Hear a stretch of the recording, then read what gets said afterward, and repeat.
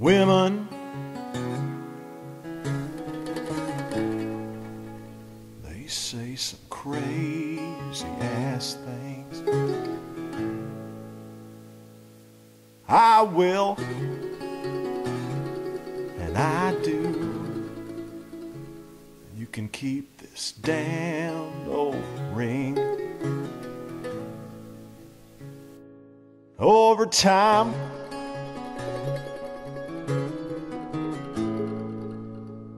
the words lose their sting.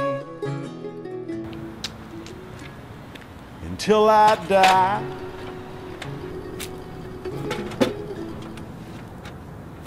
love just won't taste the same.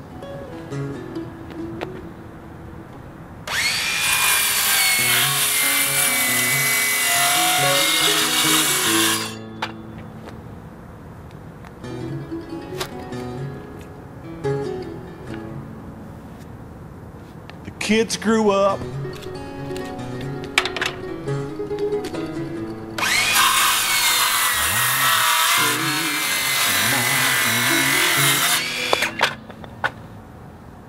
I saw sights with my eyes most people don't see.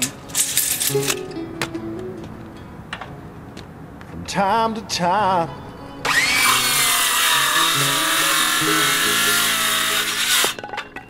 I would hold that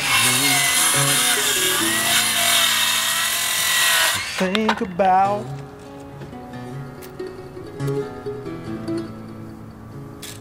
sights I wish I'd seen.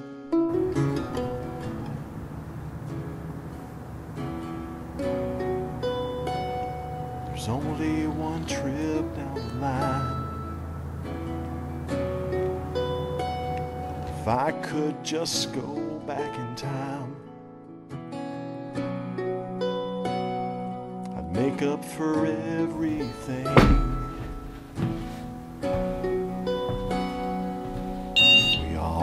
Hold rings.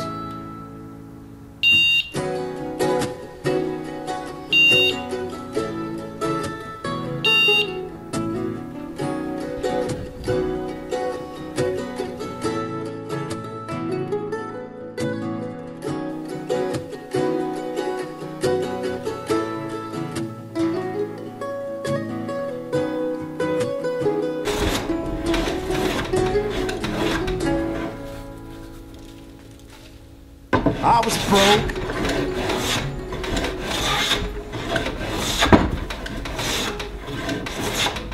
Now, if you're wondering why on the end of this stroke, my hand comes off the plane completely.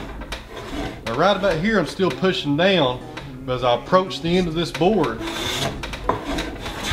I lift up on it. And the reason being, if I keep that downward pressure as I approach the end, I'm going to round off this edge here and it ain't going to be straight.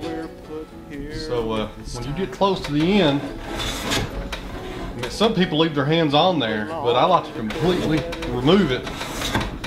That way,